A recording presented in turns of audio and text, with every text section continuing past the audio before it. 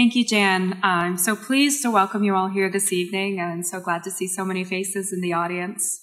I'm very pleased to welcome you to Akram Zaatari's lecture entitled Addressed, Folded, Opened, Performed, and Buried Letters as a Form of Art.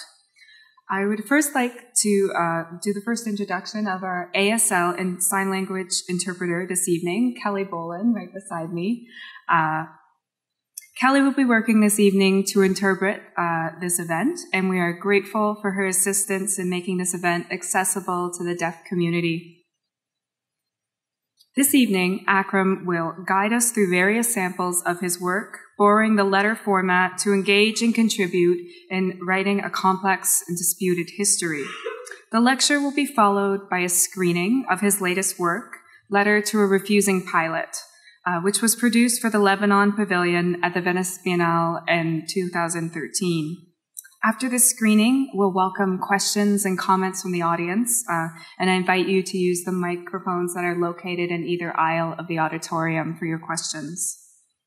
At the end of the event, I also invite you all to join us for a reception in honor of Akram Zaatari, and the reception will be held just down the street at the Agnes Etherington Art Center. This is also a perfect opportunity to view the exhibition currently on view, Akram Zaatari, All Is Well. A great deal of work was done in support of Akram's visit to Kingston, which predates my time here at the Agnes Etherington Art Center. As such, I'd like to acknowledge the hard work of my predecessor, Sylvie Fortin, who did so much to make this lecture and Akram's trip to Kingston possible. I'd like to express my sincere thanks for Sylvie's efforts to secure the funding from Queen's University and the Canada Council for the Arts. I would also like to thank several staff members at the Agnes who have been invaluable to this event, including our Public Programs Manager, Pat Sullivan, and our Administrative Coordinator, Chantal Rousseau. A special note of thanks also goes out to Chantal Christine Valkenborg, who assisted with the setup this evening, as well as our communications intern, Emily Marshall, who helped with the promotion of this event. In our funding applications, we also drew on the support of a number of individuals and departments within the university. And for their support, I'd like to thank Susan Lord, the head of the Film and Media Department, Adnan Hussein, the director of the Muslim Society's Global Perspectives Initiative in the Department of History, and Dorit Naiman of the Film and Media Department, who supported our application as acting director of the Cultural Studies program. I'd also like to extend my thanks to Matt Rogalski at the School of Music at Queen's University and the instructor of the interdisciplinary second-year course IDIS 210, Arts and Society. I'd like to thank him for graciously allowing us to take over his class this evening. Now, finally, to introduce our distinguished guest, Akram Zaatari. Akram Zaatari was born in Saida, Lebanon, and he is an artist, curator, and writer living in Beirut. He is one of the co-founders of the Arab Image Foundation, a nonprofit organization whose mission is to collect, preserve, and study photographs of the Middle East, North Africa, and Arab diaspora. Akram's work has been featured in discourse-setting exhibitions such as Documenta 13, and was recently on view at the Museum of Modern Art in New York earlier this year, as well as being on view at the Venice Biennale, where he represented Lebanon in 2013. And we're so pleased to be welcoming Akram here tonight and very excited to hear his lecture. So without further ado, please join me in welcoming Akram to present the lecture, Addressed, Folded, Opened, Performed, and Buried Letters as a Form of Art. Thank you.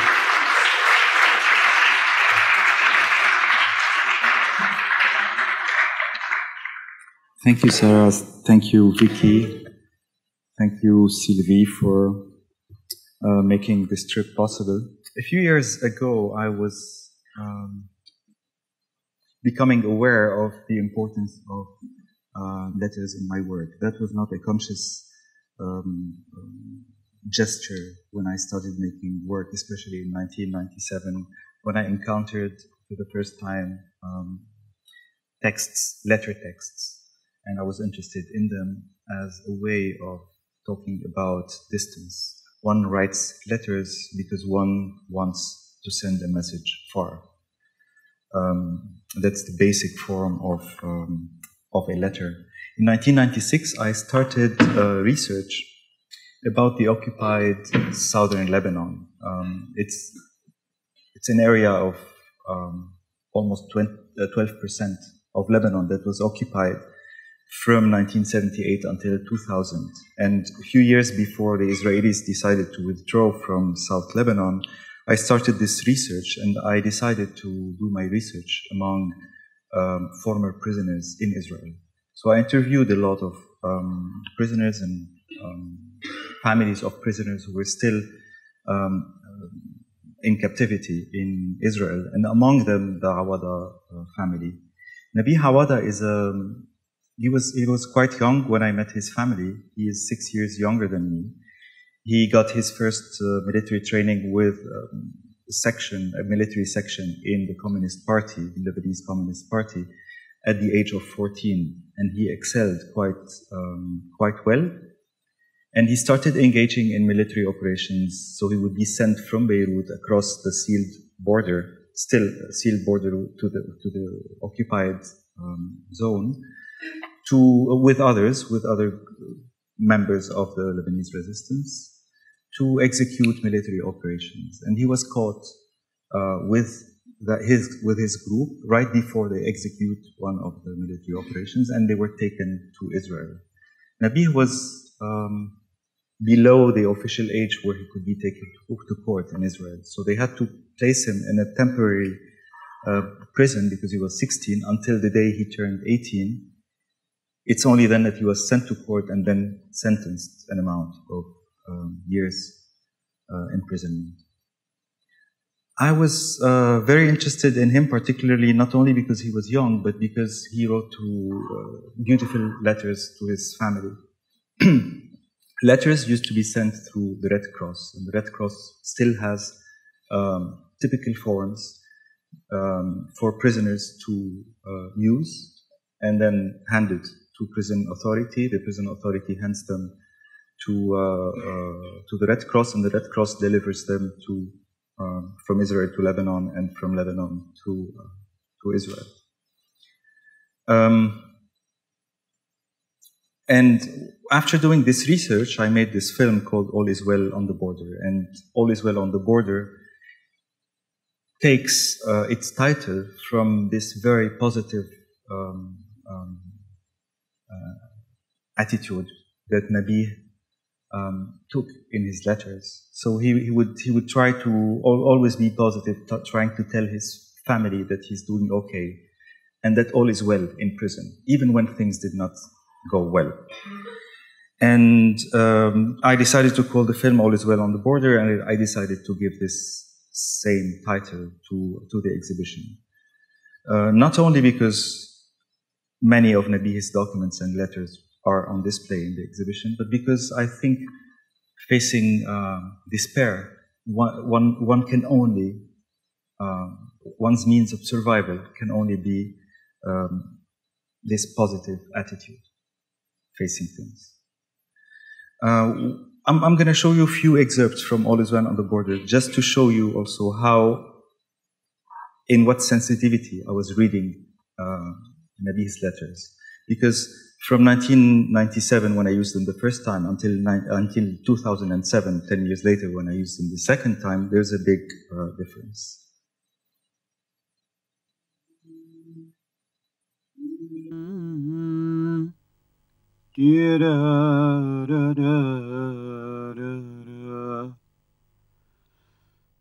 الساعة 12:15 من منتصف ليل رأس السنة. بعد ربع ساعة من انقضاء سنة 92 وبداية سنة 93 أمسكت بالقلم لأقول لكم كل عام وأنتم بخير، متمنيا أن يكون عام السعادة والتوفيق وعام العودة واللقاء بكم. للمرة الخامسة تتوادع السنين، تقبل بعضها البعض، وقلبي المشتاق يحمل الأمنية ويعايدكم عبر الأوراق. حاولنا أن نحتفل، أن نعود بالسنين ال5 إلى الوراء، لنجلس معكم حول مائدة الفرحة ولنرقص على إيقاع المحبة. حاولنا جاهدين أن ننزع الجسد من ركام القيود، فننشد معكم أغنية الليل وسهرته الجميلة. حاولنا فعل ذلك ففرحنا كثيرا. أعدنا السنين والذاكرة والحاضر، أعدناهم جميعا إلى حضن الوطن. قضيت سهرة العيد على أنغام الإذاعة، وما أن أعلن عن انتهاء عام حتى أمسكت سيجارة دخان ودخنتها، لاعنا السنة الماضية ولاعنا أيضا السنة القادمة إذا كانت ستكون مثل السابقة. وقد كتبت هذه العبارة على السيجارة. على فكرة، أصبح تقليد عندي أن أدخن سيجارة واحدة الساعة 12 ليلا بليلة رأس السنة، لأنها ليلة مميزة، أو أحاول أن أجعلها مميزة. مرة أخرى أتمنى لكم عاما سعيدا، وأن رسالتي هذه وسيلة لأعبر لكم عن أنكم بخاطري في مختلف المناسبات. مع كل الحب لك أمي الحنونة، وقبلاتي للجميع فردا فردا، وتبقى أمنيتي لكم بالفرحة الدائمة والاجتماع سويا. ابنكم المشتاق نيرودا.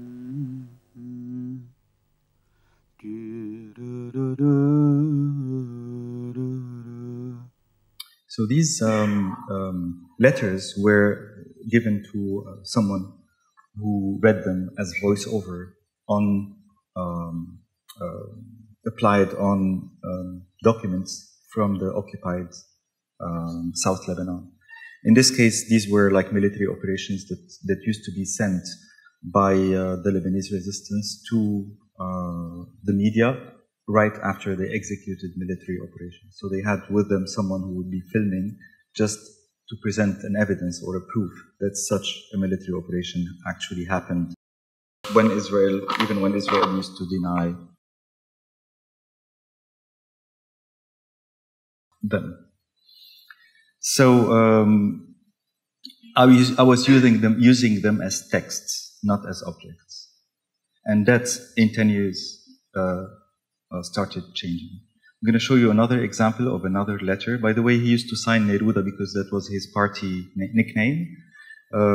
He said that one time someone told him, "Oh, you are good at writing poetry. We should call you simply Neruda." And he didn't know who Neruda was.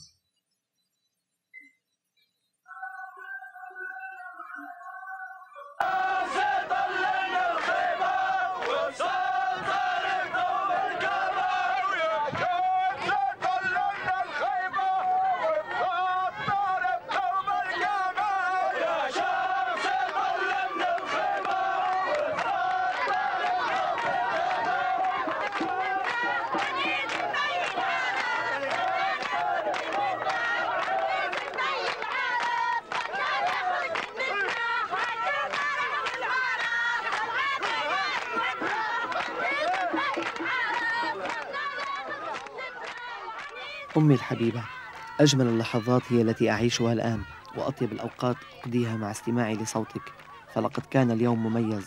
عشت كل معاني الكلمات، فرحت كثيرا بذلك. فرحت لأني اطمأنيت عنك، فصوت العتابة يتردد في أذني. يا أمي، كم كانت هذه الأمنية غالية على قلبي وحياتي. سعادتي الآن لا توصف، فمنذ فترة طويلة ولم أستمع لصوتك الحنون. أشكرك من كل قلبي أمي الغالية. ماذا أخبرك؟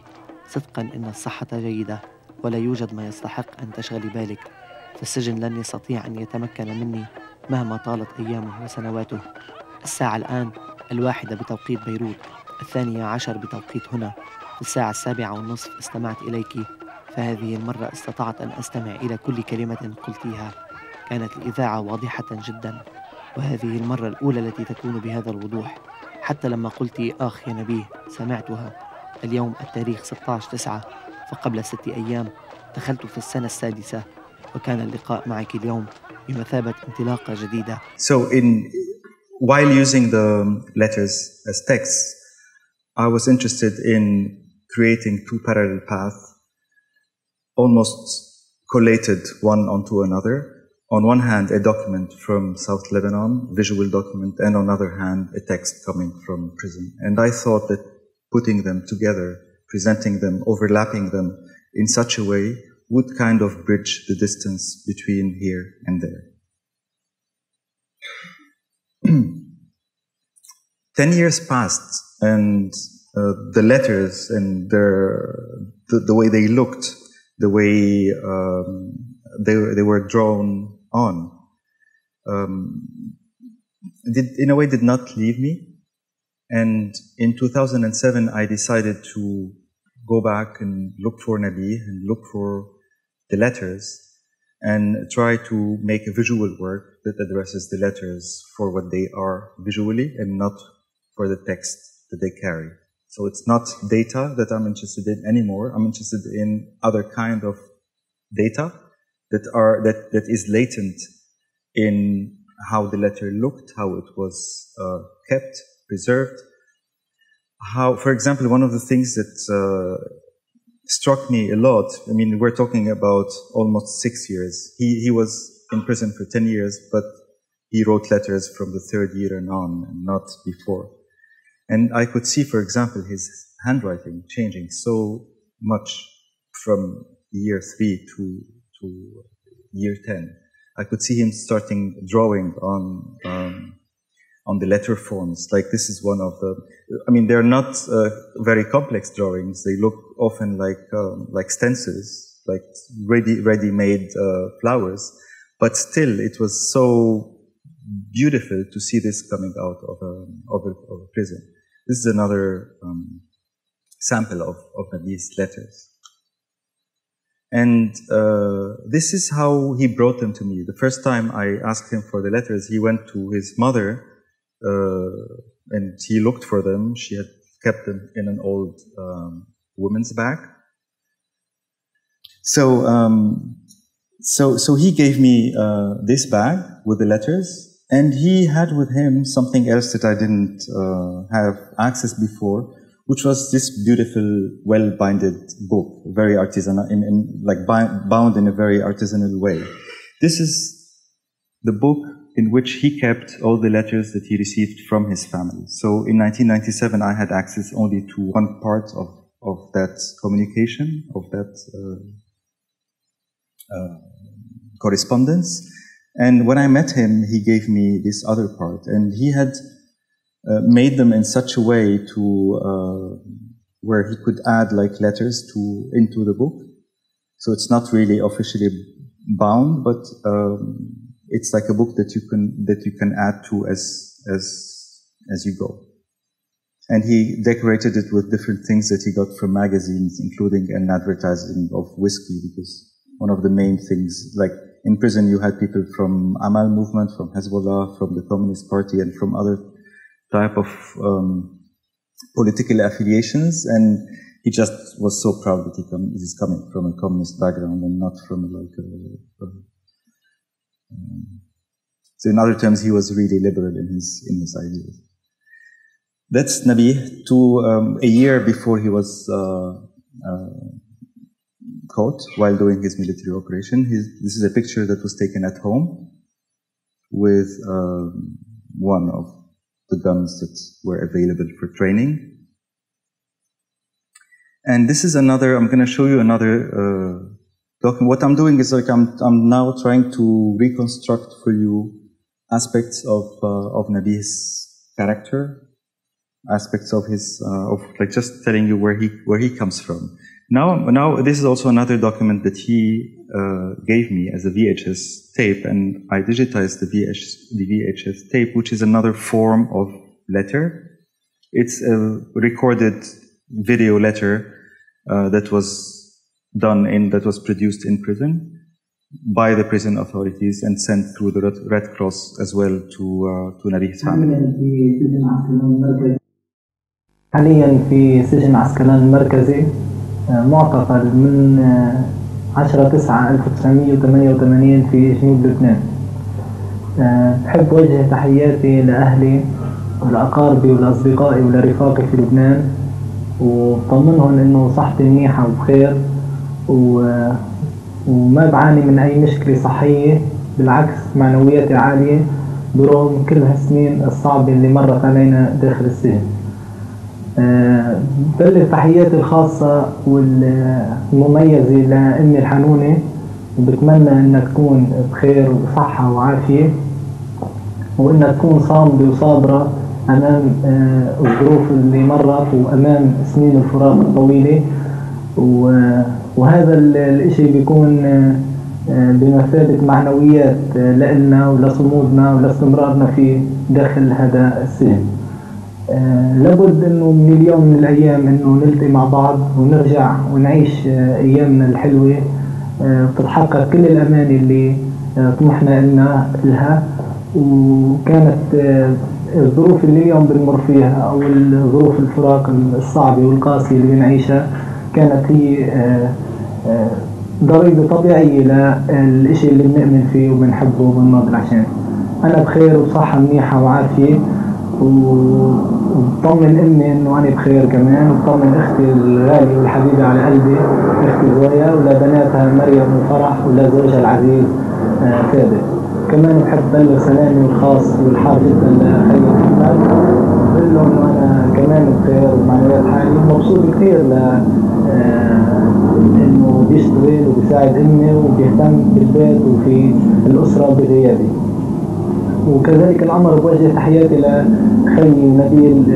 Actually, you realize while reading the letters why he has a lot of positivity, but also he doesn't say much, because he keeps on repeating the same things, because when you send a letter through the prison's authority, you are allowed to communicate issues of strictly personal nature. Otherwise, your letters will be censored. So nothing serious has to be said in those letters. I think families, whether families or him, used to read in between lines, in between what's being said. This is Nabih in 2007 when he gave me this material. And then while interviewing him a lot about all types of communication, he told me about photographs that used to be sent also with the Red Cross.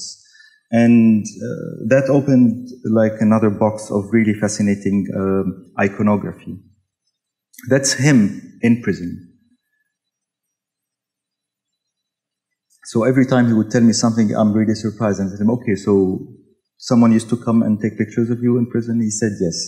In 1993, apparently there was a lot of strikes synchronized between all prisons in Israel. And the prisoners were asking for so many demands, including, for example, not sleeping on the floor, but raising the mattress to become a bed, not wearing brown, but wearing other sorts of colors, being able to eat different, like more than 4 ingredients. In the early phases, they could eat only 4 different items of food, and they were asking for more number of variety of food, etc. And they were granted some of their demands, including receiving a photographer appointed by the prison authority to take pictures of them every 6 months in order to deliver these pictures to their parents, especially that some of them were not Palestinian. In other terms, like their families could not come and visit them, like Lebanese families or Syrian families or Jordanian families could not come and visit family members of theirs that are detained in Israel, because simply they cannot travel to Israel. So photography was one way of attaching an image with your letter, sending it to your parents. And that's really like for me, I didn't know that before. And that's also another picture of him. And he gave me 48 pictures of other prisoners too. So this started as a practice, as a way to send your picture to your parents, telling them that you are doing well and that you are physically healthy. But also you started give it to other prisoners of yours when they were leaving prison as a souvenir that you dedicate, or because prisoners corresponded between different prisons, like from Nafha to Asqalan or others. They would correspond with each other even if they don't know each other. They're like an activity like the old pen pal tradition. Prisoners would simply correspond with each other and without knowing how they looked. So the moment they were allowed pictures in 1993, they would send with their letters pictures like this one, for example, and this one. This is a particularly interesting letter because normally they were not allowed to be photographed together it's like if the photographer allows you only to figure alone in the picture. And here they convince the photographer to have a friend of this prisoner showing in the mirror. They all used, by the way, most of them used backdrops that are bed covers. So each one would bring his bed cover and put it in the back, following the old tradition of having backdrops in a photographer's studio. Many of them would use the same shoes, for example, that they would borrow. If a prisoner has nice shoes, they would all borrow it and be photographed with it. So when you send it to your parents, they realize that you are dressing well and you are in good shape.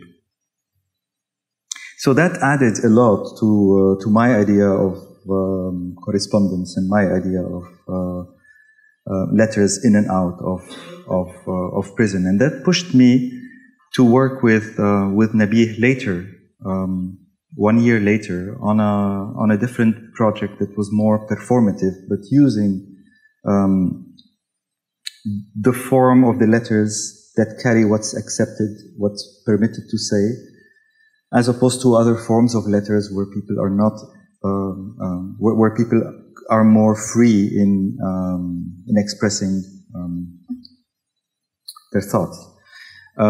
In other terms, all security-related matters going in and out of prison would circulate through another secret form of writing.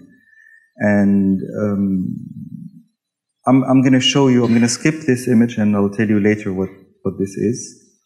I'm going to show you this part of this film called Letter to Samir. And here I asked Nabih Awada to reenact the making of a capsule that is supposedly, the function of which is to carry secret letters. And this used to be carried by prisoners leaving prison for a short period of time, like, for example, going to a clinic or going to sit in a court case. And the prison system in Israel works in such a way to have like a central portal through which all the prisoners coming from different prison would be sent. They stay there for 2-3 days and they are dispatched from that portal into destinations. So over there in that crossroads, let's call it, you are likely to encounter prisoners going in all directions. So if you have a political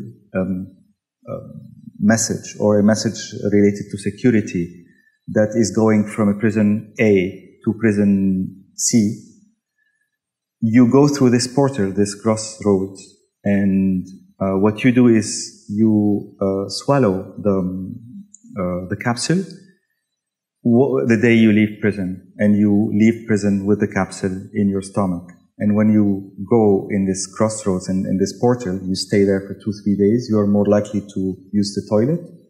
And you take the capsule out, clean it, and look for another prisoner going to the destination of prison C, who takes it, swallows it again, and leave that portal back to the destination. And this is how prisoners were able to synchronize, for example, strikes, hunger strikes across different prisons. This is how everything related to spies or collaborators infiltrating prisons, this is how opinion is sought from like about any case, because prisons had leaderships, and leaderships was scattered basically in Nafha or Askalan. So any question related to security from any other prison would be addressed to them and would be sent to them. And I asked Nabih, okay, I was interested physically in how to make such a capsule. But we looked for a situation. And that situation came when Samir al-Kantar, the longest lasting Lebanese prisoner in Israel, was released. Samir al-Kantar did a very violent military operation inside Israel. So he was not leading a military operation in the South Lebanon. He was able to infiltrate with 2 others into Israel. And he killed a father and a daughter and he caused the death of his second daughter. At least he's accused by the Israelis of doing so. Whether he did it or not, I'm really not here to reach that. So I'm going to show you. So I told Nabi, do you think you have anything to tell to Samir al-Kantar, things that you cannot say in public?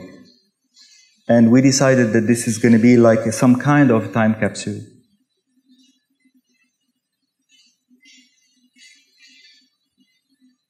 So it's a time capsule that is delayed, the reading of which is delayed in time until you could express those things that you cannot express today about the release of Samir al-Kantar. Something else that many people reproach to Samir in a very not such an out loud way is like Samir al-Kantar did his military operation with the PLF, with the Palestinian Liberation Front. He was part of that front, and when he was released,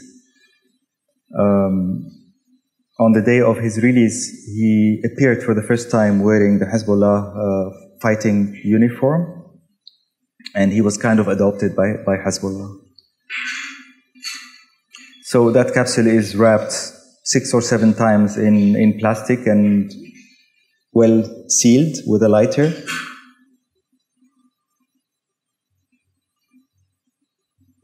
Normally before it's swollen, and I'm going to skip it until the end.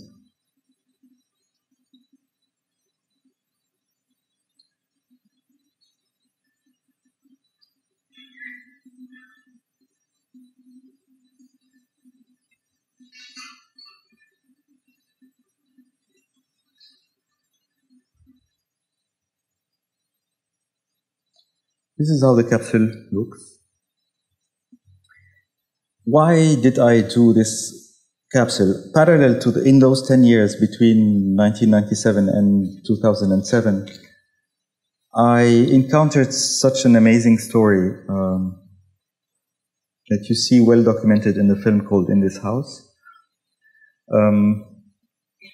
And I realized that I'm interested in time capsules, in letters that take the form of time capsules. In other terms, letters like this work has been given the title of Letter for a Time of Peace. This is also a former member of the Lebanese resistance who served in the east of Saida with another communist group. They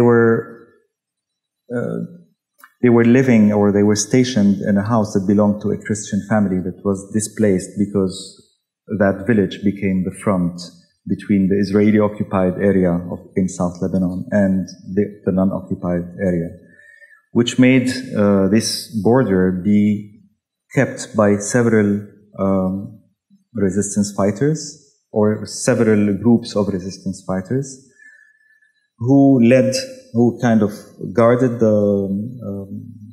the border, but also led military operations against the Israelis on the facing hills. And in 1991, when the Ta'if Accords were reached, all the militias in Lebanon had to submit their arms to the Lebanese army. And this particular group was kind of not sure if the war was really over, and they did not know if anyone will come later and destroy the houses that they were supposed to keep for the families and the owners of those houses. So he decided to write a letter addressed to the family that he did not know and bury it in the garden of their house.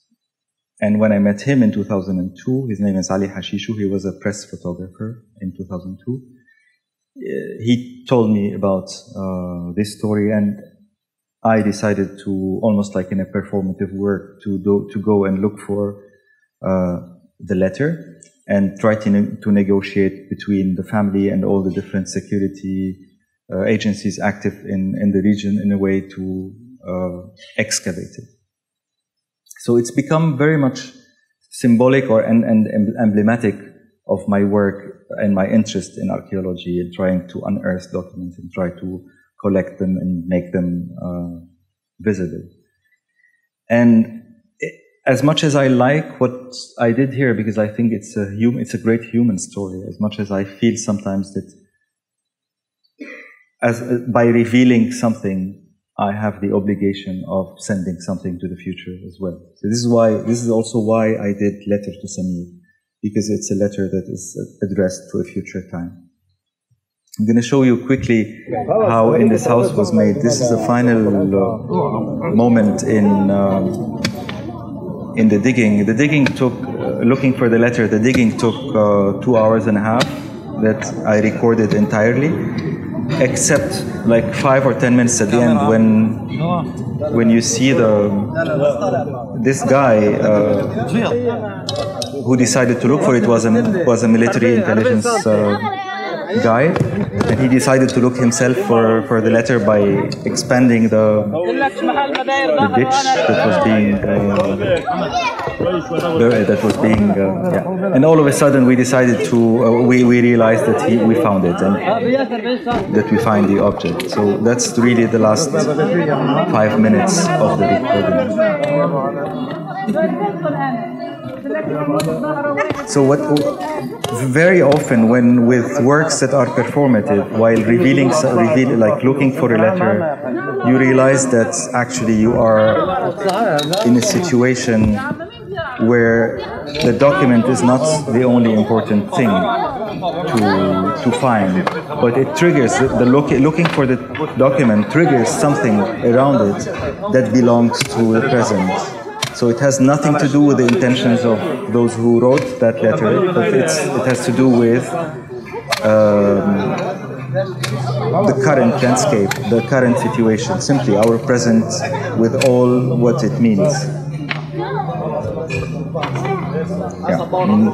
You can see it later in the film. I like that moment when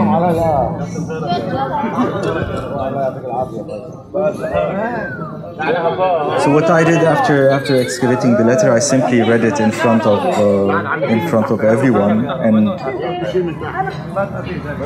in a way I helped. I speeded I triggered the delivery of the letter. That's what exactly was achieved in this performance.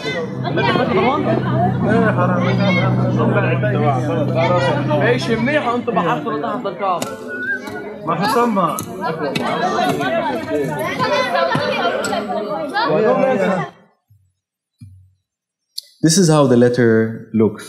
It says, "We are the Democratic Popular Party in Lebanon, a communist party that believes in the eventual triumph of the poor and the abolition of man's exploitation of man," written in June 30, 1991, excavated in November 2002. And he continues to explain, the war was imposed on us and we were in the position to protect our land from the Israeli plans in Lebanon. We used to be and still are against forced displacement, against demolition, and against violating people's dignities. And he welcomes the family to their property. So the family got this letter 12 years, almost 11 or 12 years later, in this object. I'm gonna go very quickly through this because from there on I realized that I have something with time capsules, and I've definitely something, I'm interested in producing work with time as a primary, and with time as an active tool, an active medium. And one of the situations that I was highly interested in from the 90s has to do with the National Museum of Beirut. It's an archaeological museum that was occupied by all sorts of armies and militias who came through Beirut from the mid-70s until 1990. And there's something exceptional that happened in 1977, I think, or 1978, when the director of that museum decided to gather all the collections and pour concrete on top of them. So he decided to seal the museum collections on the premises of the museum And they circulated a rumor that the museum collection has been evacuated. And all the armies that occupied the museum used these as bunkers, was hiding behind these concrete blocks, thinking that they were built by other armies or by other militias, which I think is really fascinating. So I thought this is really almost like a time capsule, also sent from time of war to a time of peace, and that inspired my time capsule for Documenta. For Documenta 2012, I made this structure that looks like an unfinished foundation, and this is like a scenario for it's a script for the Arab Image Foundation, for kind of immuning the Arab Image Foundation collection. And actually, it looks like an unfinished foundation in the park, in the Karslauer Park in Kassel. And a year later started this also fascinating story of the refusing pilot.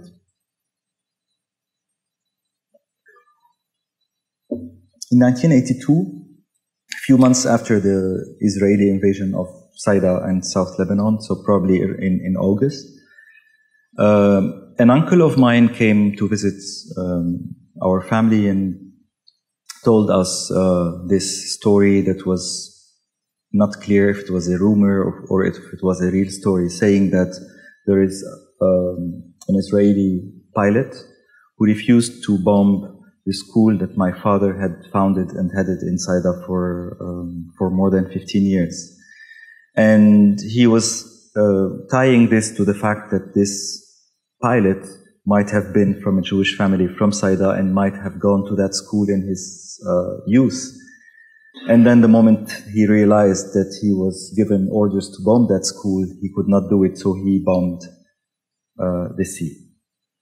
And it's a story that stayed with me until a few years ago when I published that story, actually, in a transcript, in a book called Conversation with an imagined Israeli filmmaker called Avi Mograbi, where I talk about the idea of the enemy being a documentary filmmaker and how you cope with this and what it means to belong to a national entity, and how trying to unmake the power of national entities on you as an individual. And I was interested in this idea of refusal, so I told this story. And a few months later, I was contacted by somebody who told me that actually he had interviewed this pilot and he knows him. And so I was very interested in pursuing a project across the border, across the Lebanese-Israeli border, trying to do something with it, simply. It's trying to do something with it, but also highlighting the power of the individual facing a war machine. So that's me as a child. That's me in 1967, when I was 1 year old, in a picture taken in the garden of the school that my father was running back then. It's a public school for boys. It's a secondary school, so we used to go for weekends because it had a beautiful garden. We used to take our food and enjoy the time there, bicycles, etc. So this is 1967. This is 1970. Also me in that garden. Most of our birthday parties, for example, were done in the afternoons there, and of course other teachers as well would bring their kids and families in the afternoon. That's me at a later stage in 1978 or 1979.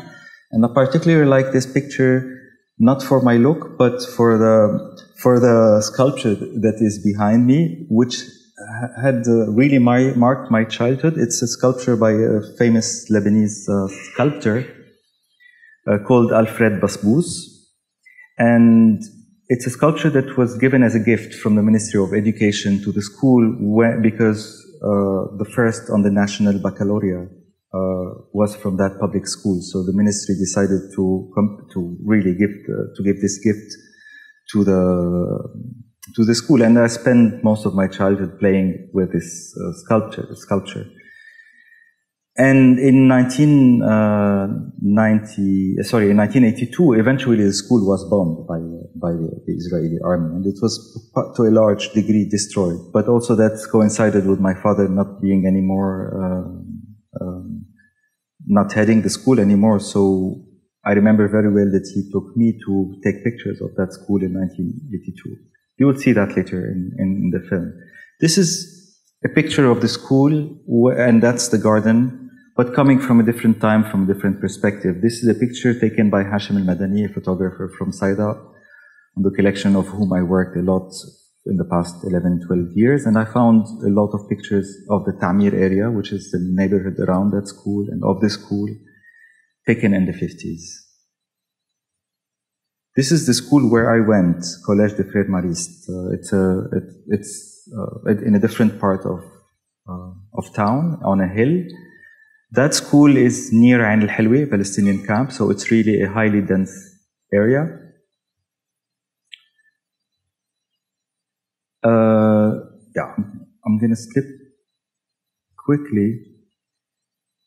June 6, 1982 is the title of a piece that I did that is based on my first photographs taken on the first day of the Israeli invasion of South Lebanon. And on the same day, I wrote in my diaries. And I used to write daily what's happening on a military level. But sometimes whenever I took photographs, I used to tag that day with photos. And whenever I watched films, I used to say which films I've watched. And I kept my photographs of June 6, 1982 with this album. And these different photos were taken in the same moment, within a few minutes, when an air raid happened in front of our house in 1982, in the first day, in June 6. And I made this piece that circulated a lot. Many of you might have seen it, by stitching pictures together and reconstructing the air raid based on those 6 pictures. And that was produced in 2002. Some of you who watched yesterday's film, this day, I made them while making this day, and I used them in the film.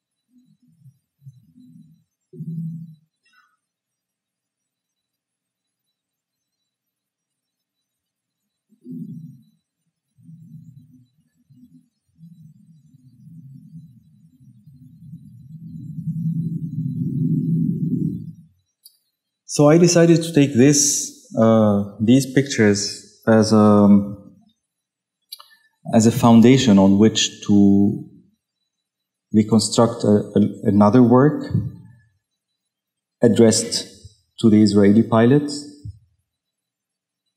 and invite him to come watch it in Venice. So it was a work where I put all my pictures as a child, but also the pictures I have taken in the first day of the Israeli invasion from the balcony of my parents' house. I'm sure I have seen him flying over Saida because I used to chase airplanes and trying to look at them and take pictures of them. And I said, okay, I need to do something with this, and this is the Venice installation. You see on the small screen the film that I just shown you, and there's one seat, one film seat, one like a movie theater chair. It's part of the installation, it's dedicated for the pilot. And behind that chair, the film was running, the letter to a refusing pilot. And in October 2013, I invited the pilot to to come in order to complete the installation.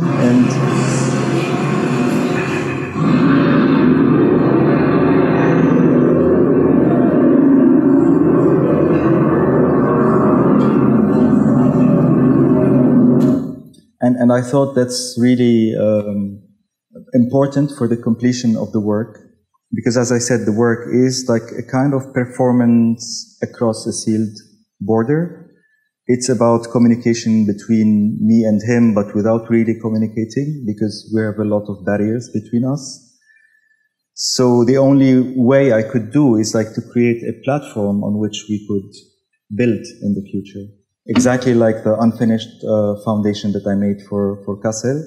It's kind of freezing a situation in time, but also make it carry something constructive in the future. I will stop here, and I will screen Letter to Refusing Pilot, and we'll do a question and answers at the end. Thank you for the presentation. I'm very happy to have seen this and seen some of your work at the show and last night. And as a sculptor, I'm drawn to your emphasis on materiality of objects. So the photographs, the capsules, the recording apparatus. And I keep going back to the sculpture that is in the school garden.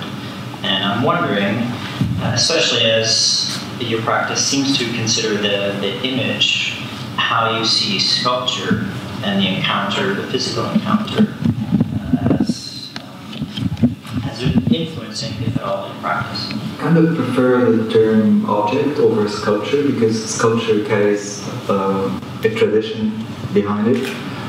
And it's really hard to liberate oneself from the tradition of the Beaux-Arts, like the fine arts.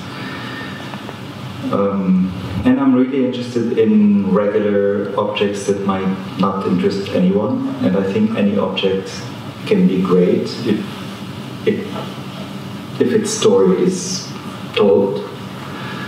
And any object can, or some object can have the power of communicating such a complexity that discourse cannot. It's true I come from the background of studying images, but I think looking at objects helped me look at photographs as images, but also helped me maybe overcome my resistance to sculpture, my natural resistance to sculpture. And I think of Time Capsule is a kind of a sculpture performance. I mean, there is a sculpture aspect that is more and more visible in my work. I will never call myself a sculptor, but I have a sensitivity to objects. And yeah, if you want to call this an interest in sculpture, it's possible. Thanks. I'm interested in your sense of history, which obviously is really fundamental, I think, in some ways to your practice.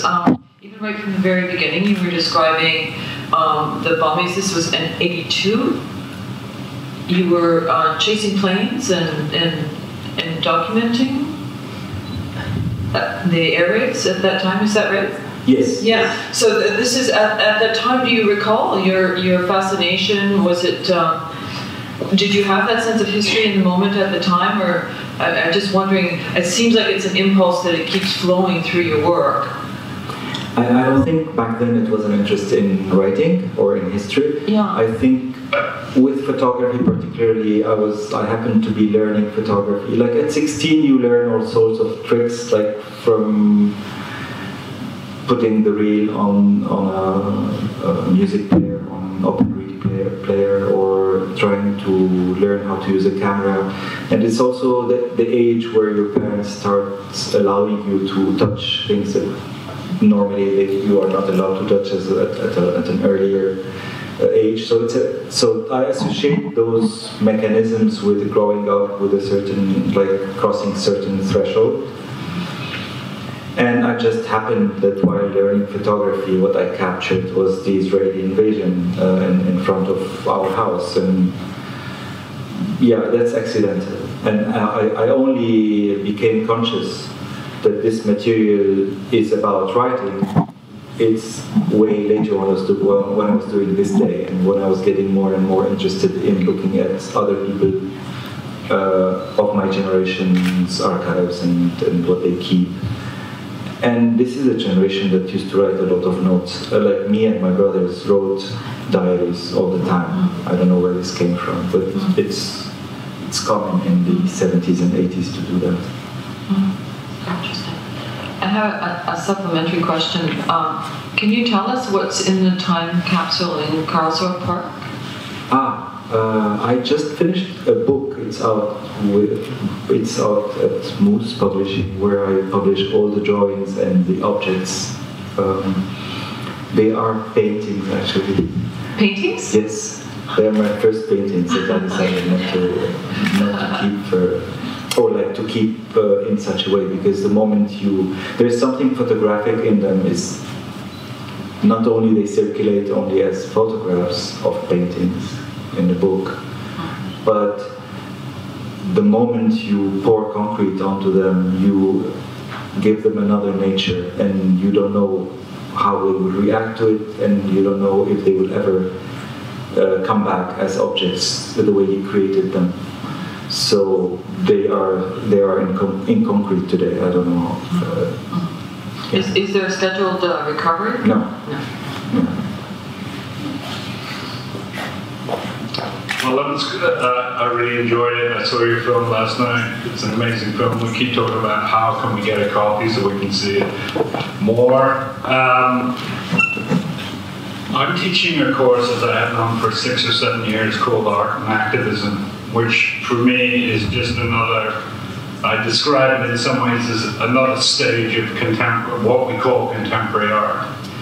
And last night I was fascinated because you were showing through the work some of these things about Orientalism and anthropology, and you were asked questions about, recovering or trying to hold on to a disappearing rather than a lived culture. So the question I have for you, which is sort of what I set up for my class on your behalf, probably quite wrongly, is do you think the attention to your work and other work that has this complex mix to it that appears in museums now and galleries and biennales, are you in a position to make any comment about why we're so interested in this work, because we're so tired of the history of our own contemporary art that it's been played over and over again, and you're one of many people telling us new stories, and I should flatten the comment I made about we're so tired of our own work. But I mean, the fact that you are bringing new stories to us do you feel this is the way that contemporary culture always goes? I know you're glad to be a part of it, but I'm just trying to get, what is it like from your position to suddenly be invited to show this work? Is it the same as any other artist, or does it have a particular meaning to you? I think we only learn by going outside of ourselves. So I think I was so influenced by people who are not from Lebanon, and artists who belong to contemporary culture. For example, my interest in objects started when I encountered the work of French artist Jean-Luc Moulin, who is also at the same time a photographer, but also practiced sculpture intensely. I think with his work I became aware of something in me, an inclination that I needed to build upon. So I'm simply trying to reverse your interest in something different. I do have also an interest in something different from what surrounds me. Yeah, that's all I can say, frankly. But of course, I feel like I do believe that there are situations, historical situations, that are unique in such a way that they produce something different. Maybe Beirut, my generation and Beirut has to do, at least facing a similar situation. And there's a lot more that we will know about ourselves, I think, with time. So maybe I will be able to answer you better in the future. So I want to thank you for this great presentation, and I want to ask you. You talked about the title of the show, All Is Well, and about it. That this is sort of the only attitude you can have when you're facing despair. But at the same time, too, it seems to be. It seems to point to something that's not being said in times of despair as well, right?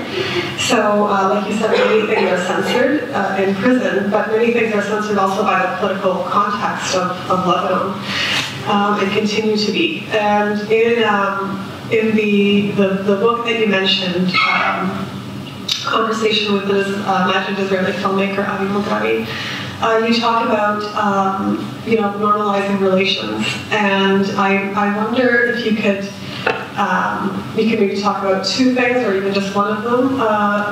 If you could give us a bit more clues to what is at stake in excavating and displaying Nabi Awada, and also of having a letter to a refusing Israeli pilot at the Lebanese pavilion at Venice, which is such a huge diplomatic kind of space.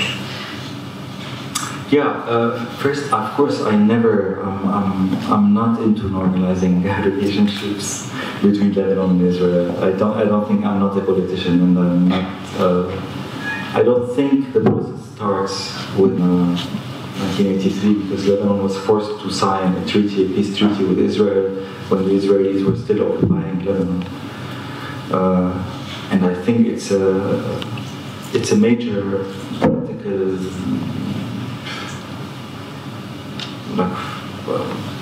pitfall or something. I don't think building on Lebanon's history with Israel cannot start by normalizing relationships. Maybe this provides me with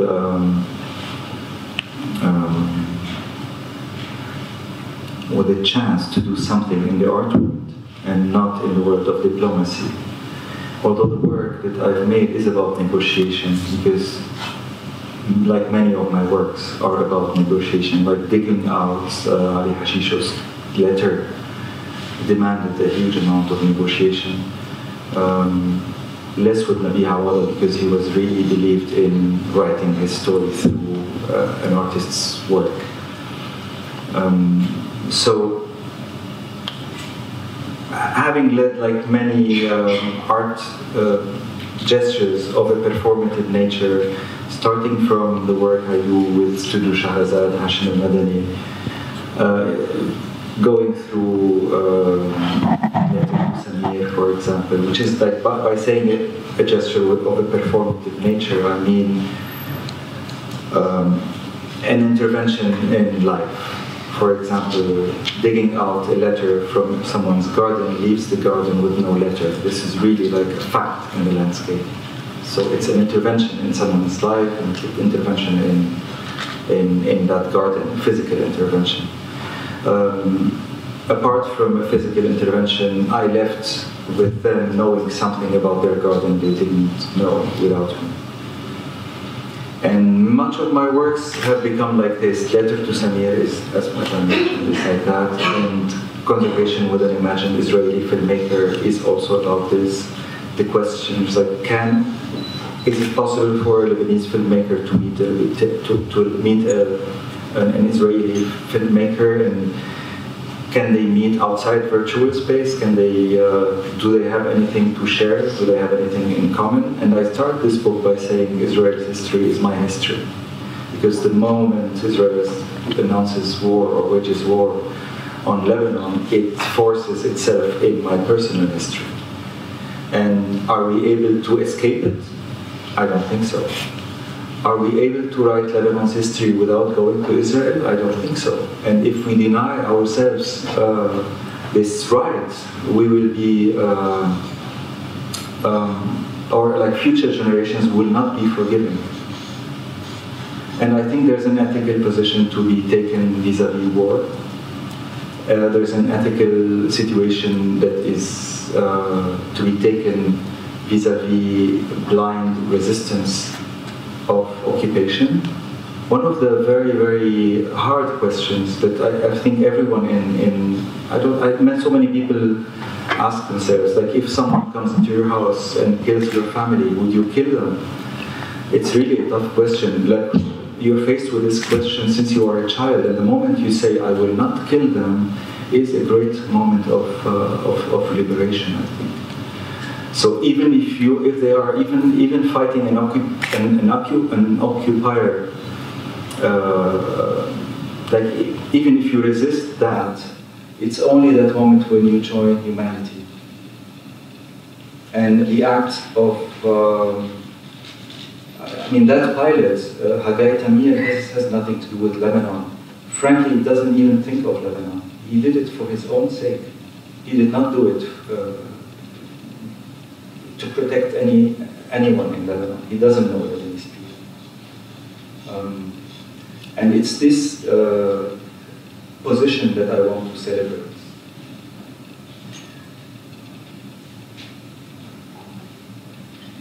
I think this would be a good time to wrap up. I'm sorry, maybe you can ask your question at the reception. So I would like to invite everybody back to the Agnes Southernton. For those of you who don't know, it's just a few minutes walk south on University. And now I'd really like to extend heartfelt thanks to Akram for speaking with us about his practice and screening Letter to a Refusing Pilot. It was wonderful to see. So please join me in thanking our guests.